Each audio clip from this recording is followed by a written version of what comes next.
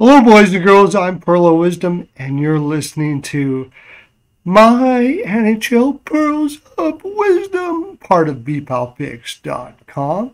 I'm a professional handicapper, and my expertise is the NHL. However, I pay people to do other picks on my site, and you can get that for free. I will sit there you can go there in the comment section and get it for free. We're sitting at 114 units for the MLB this year. Overall, we've never lost money, ever. And now we're going to be looking at the futures for the New Jersey Devils from FanDuel. In FanDuel, you can get over and under points for a season for every NHL team. We did the Carolina Hurricanes. We did the Columbus Blue Jackets. You can go check out those from my YouTube channel. And now we're going to be looking at the New Jersey Devils, who are sitting at 104 points for 0.5 points for the 2023-24 season. I'm going to be looking at this analytically. I use JFresh Analytics in this video, but I use many analytics, and I study analytics all summer to make my picks, is why I do so well. But JFresh is my fave, so we're going to be using JFresh as we look at how if the New Jersey Devils are going to get over or under 104 points. So let's start. Okay, as you can see, this is FanDuel. I wanted to show you that. 104.5 points. Minus 111 for over. Minus 115 for under. 104 points. What did we get last year?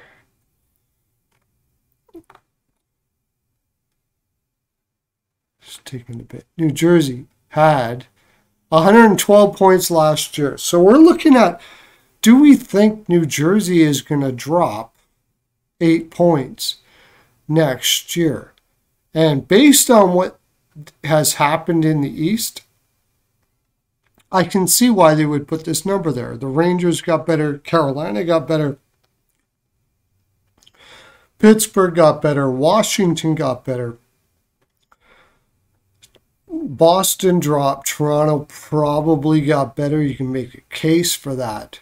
So we're going to look at how are the New Jersey Devils going to get better. And we're going to look at player by player. Are they going to get better this year or not? Tyler Toffoli, they picked him up from the Calgary Flames. As you can see with his analytics, he's looking like a fantastic player. Last year, he went through the roof with Daryl Sutter. His defensive analytics were crazy. His offensive analytics were crazy. His WAR was crazy. The year before, he dropped. He hasn't been like that for a long time. So is he going to be like that with New Jersey? Well, let's take a look if he's going to be able to keep on going the way he was. You got Jack Hughes, of course. He's a beast. And you look at Jack Hughes, his analytics.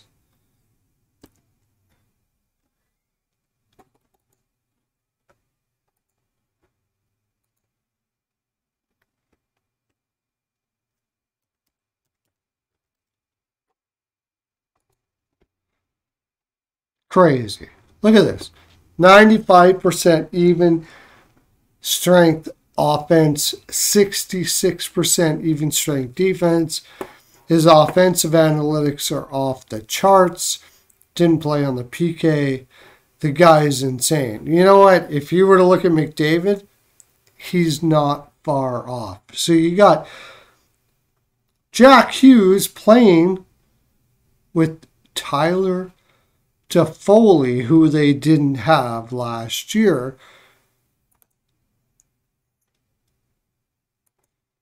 And Jesper Bratt.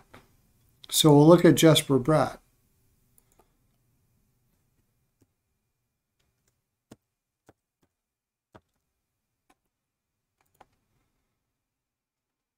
Jesper Bratt was even strength. Defense was poor. His offense was amazing. He was on a contract year. That doesn't surprise me. He dipped huge defensively last year. He dipped huge and came up a little bit. But before that, he played really well defensively. This is a guy that's playing for a contract. It doesn't surprise me that he doesn't play as well defensively as he did before. He's trying to put up numbers that if you were to go to arbitration, which he did, the numbers matter more than the analytics because arbitration doesn't look at analytics. So he went off offensively last year. I think it's very possible he could come back defensively. He's probably one of the worst defensive players for New Jersey, and as you go through this, you will see what I mean by that. Timo Meier.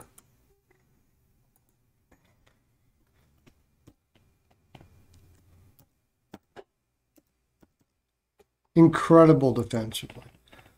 78% even strength defense, 96% even strength offense. He improved greatly last year in that regard on both sides. The guy is going up, up, up. They paid $8.8 million for him for 8 years. They got a steal. You can't find players like this. He's big. He's solid. He plays both ways. He knows the game inside and out. And I know what they gave up for him with Macamadulin, who is a fantastic prospect. And I think that New Jersey will do well for that.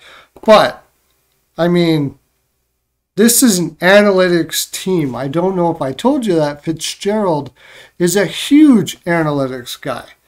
And they got a monster in Timo Meier. Heischer. Let's look at Heischer.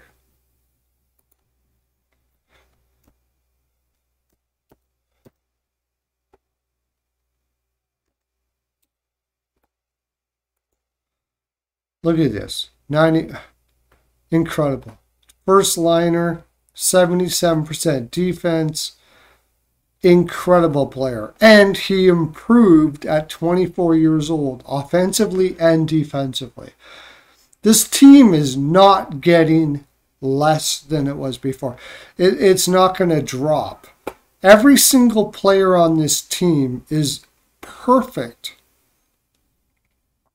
for what you want in a team in the NHL today. So we'll look at Mercer.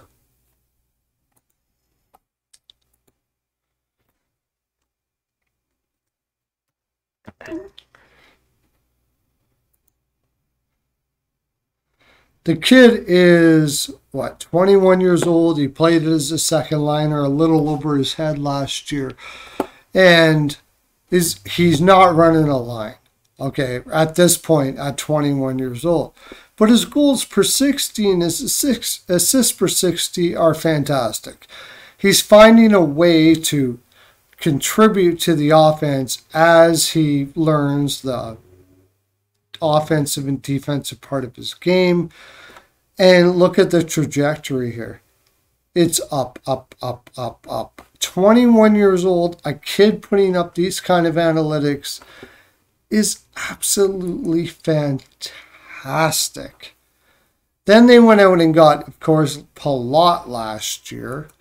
And we'll look at Palat. Palat has won cups. Of course, they needed that type of... It's a little different when you get to the playoffs. It doesn't always pan out regardless what you are analytically. But look at this guy. As a third liner, he's an above average defensive player. His even strength offense is amazing. Like, there isn't a team in the league that has these defensive analytics for each player. And that includes the winner of the cup last year, with Vegas. So stick with me and comment in the comment section or subscribe to my channel. And we'll look what Vegas was last year. Tampa and Colorado, none of them are even close to these analytics. Not even close to these analytics. So you kind of get the idea where I'm thinking on the over and under here. But I want to keep on going down here as you realize just how amazing of a team that has been built. Holla.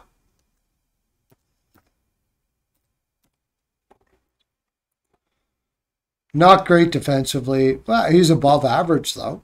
Third line center. He was playing as a second line center last year, and he's going to go to, and he didn't do too bad as a second line center, but he's going to probably be playing as a third line center, so his competition is going to be a little easier. He was already above average offensively. I mean, 54% even strength defense is not bad. When Colorado won, their worst player was Kadri at 48% defense. Last year, Cotter was Vegas's worst player at 40%. But they did not have the defensive analytics of what New Jersey has now. Not this good. Most of them were around 50 to 60%. This is a team that has been built analytically and I believe has a really good chance of winning the Cup next year.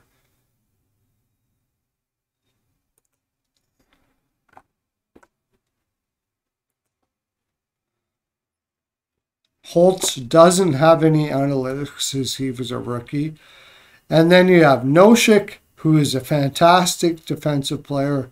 McLeod is just below. And look at this Bastian.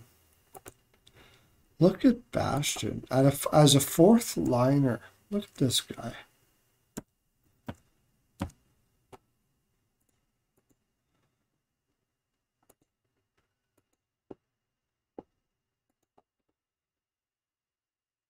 %95 defense as a fourth liner. The guy is insane. Yeah, your WAR, his WAR, which is wins above replacement. You can find players who can do better. But at minimum, for a guy that's almost 100% defensively, this team is insane. All right, let's look at the defensemen for the New Jersey Devils really quick. Jack Hughes doesn't have any analytics. He was a rookie last year, but he looked really, really good. Now, Dougie Hamilton. Most people have him as an offensive defenseman, and you would be right.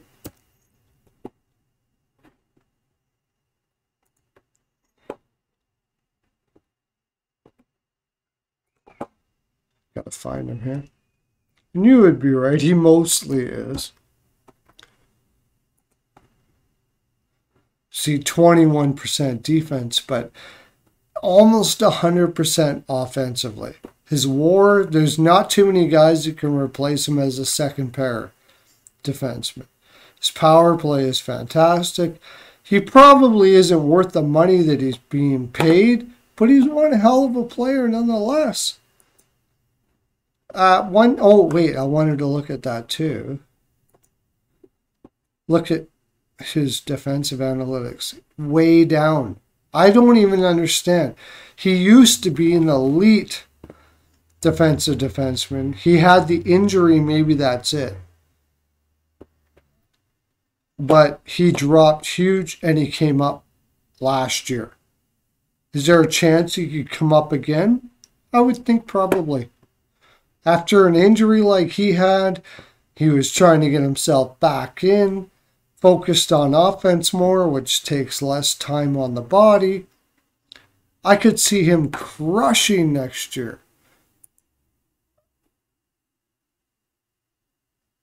Kevin Ball and John Marino. Ball is a big dude who hasn't got there yet. 16% WAR. They're working on him. He's only 23 years old, but he's a big motherfucker. His offense has improved since he came into the league. He reminds me of what they thought Sherratt would be in Detroit, or Sherratt would be. He's got about 3-4 years to improve here, and they're giving him everything they got. He's got a huge shot. Huge shot. But for the most part, he's still trying to figure it out in the NHL. I just got a really good feeling that he's going to figure it out, and that's the reason why he's getting the minutes that he did before. So let's look at Marino, who they got from Pittsburgh last year, which is just stupid. It really is.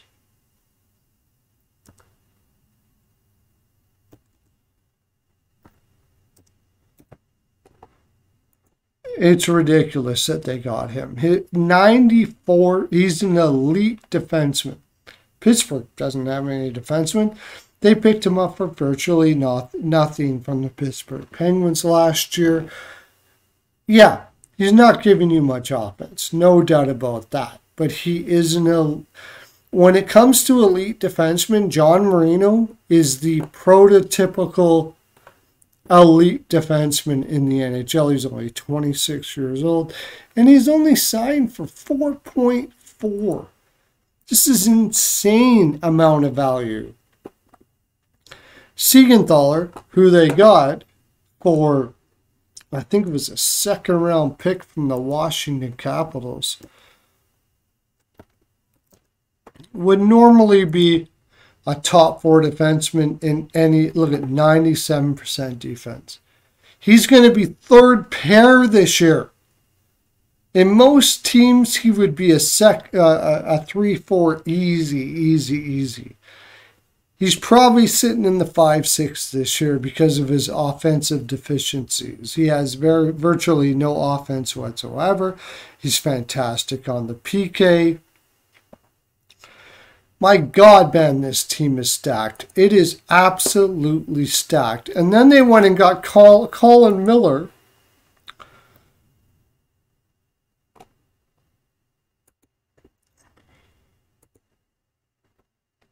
from the Dallas Stars. And watch these stats for a 6th guy. 63% defense. Yeah, he doesn't provide much offense, but he's fantastic defensively. He stayed stagnant in that area. You could probably replace him, but for the price they got him for, they are kicking ass. This team is kicking ass. The only problem I have is Vanacek as their number 1 goaltender.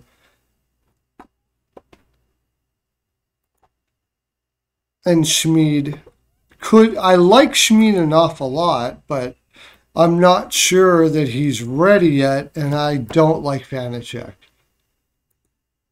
And as you can see analytically, his PK WAR, he's sitting at about, he's like an above average 1A defenseman or goaltender, which I know you'll say, well, look what Vegas did. And I would agree with you. I don't think you need an elite goaltender, because when we do our Vegas pick, our Vegas analytics, you'll see that New Jersey is way above Vegas right now. Analytically, it's not even close.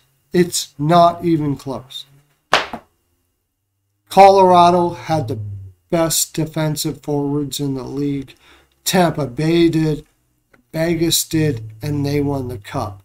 New Jersey has the best defensive forwards and defensemen we have seen since analytics were even invented. This team will go over 104.5 easy. I am not surprised that if they win the Presidents, and it's probably my team to win the cup.